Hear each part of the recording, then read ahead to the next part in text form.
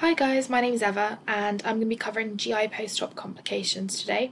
I recommend watching this in collaboration with the general perioperative care series because it can cover some more generic post-op complications and ask to see patient scenarios, whereas this is more focused on GI surgery post-op complications. So starting with a case, you're on a lower GI ward round and you've got a 65-year-old man who has had a rectal cancer that's been cut out. So he's day 4 post a low anterior resection. And there's an image here as to what a low anterior resection is. From the handover, you can see that he's got past medical history of diabetes, AF, and a high BMI. He's also a smoker, and those are the meds he's on. So already going into his room, you've got a bit of an idea of what kind of patient he is and risk factors for just poor outcomes, poor wound healing, etc. So you look at his notes. Main thing in post-operative patients, always look at the op note.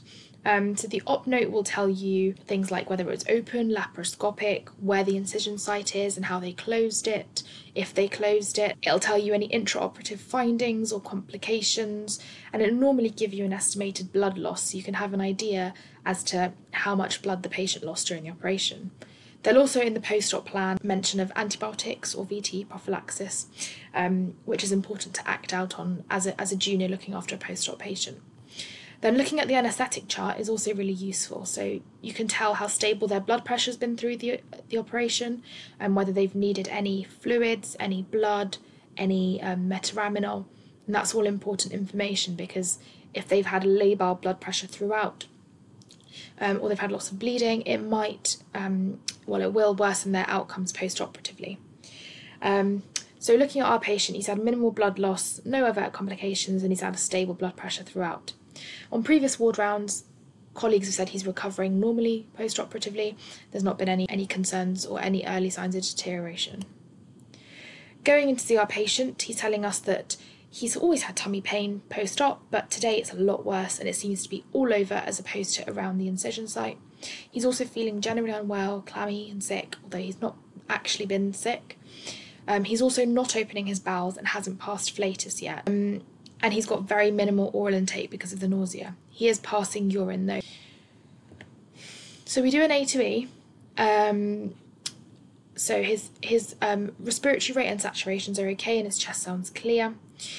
Cardiovascularly, his blood pressure is a smidge on the low side and his heart rate is a smidge on the high side, which could just be a post-op pain response, but you're also in the back of your head thinking about dehydration, bleeding, infection, etc. Okay hydrated with a slightly raised cap refill time. Neurologically intact. And then examining his abdomen, he's got a distended abdomen. He's tender throughout with some voluntary guarding, especially in his lower abdomen, but his dressing is intact and there's no strike through, so no blood on the dressing at all.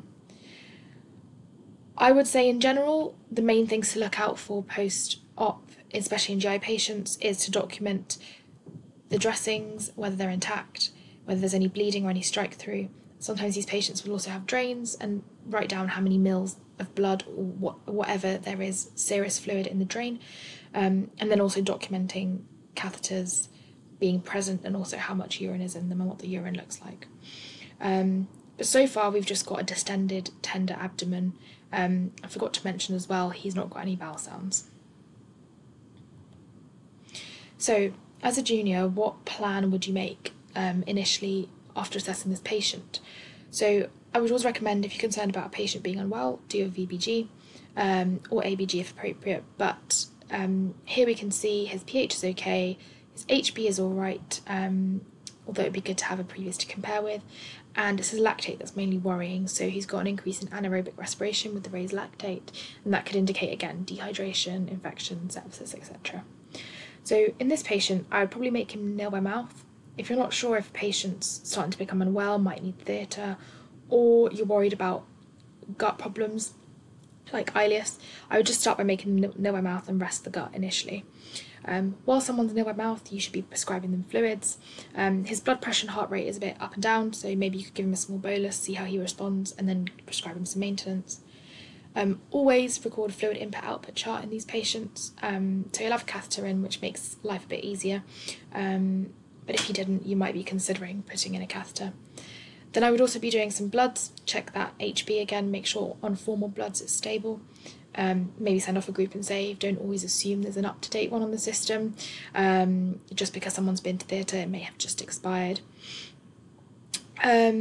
Obviously symptomatic management, antiemetics, analgesia. And then I would probably discuss this case with my senior and ask them, how worried should I be? Are there any further tests like imaging I could be doing? You might be thinking about an abdominal x-ray versus a CT. Depending on how sick the patient is, sometimes seniors will want x-rays first, especially if you're worried about something like constipation, for example, which would show up, fecal impaction would show up on an x-ray, and you don't need a CT for that. But if you're worried about more worrying pathology, then a CT is probably the go-to. Again, I would just discuss it with my senior. So this is a really busy slide, and this is all on the cheat sheet, but I'm just going to briefly talk through it now. So I'd say the most benign post-operative GI complication, also the most common, is constipation. I would only really diagnose it after I've excluded everything else. But because of opioids, reduced fluid intake, reduced fibre intake, and there's also a couple of other medications like ondansetron classically, it's very, very common for patients post-op to get constipated. It's sometimes useful to do a PR exam because then you can see if they are impacted, if you can feel anything in the rectum, and then that would also mean that you could treat them with suppositories if there's something to feel in the rectum. Like I said, you can also see impaction on abdominal x-rays. You just see big dilated bowel loops with lots of stool inside them. And how you treat is just laxatives, suppositories, enemas, and do a review of the medications.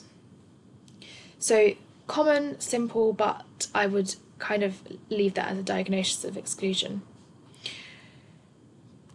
Ileus is another very common post-op complication, especially in bowel surgery. Handling of the bowel can make it go to sleep, basically, post-operatively, commonly happening in day 3 to day 5. These are some risk factors, so lengthened handling of the bowel resection, some medications, and electrolyte derangements as well, so it's always important to do bloods in these patients. Often patients will not be opening their bowels, not be passing flatus, get quite distended and feel quite sick because of it as well. And a CT is probably the investigation of choice in an ileus. So managing an ileus often is just conservative. So you rest their gut, make them nil by mouth and give them fluids in the meantime. Some of these patients need NG tubes if they're feeling really sick and vomiting. And then also reviewing the medications they're on again that might be exacerbating it. So I think the most important complication that you always need to be thinking about is an anastomotic leak.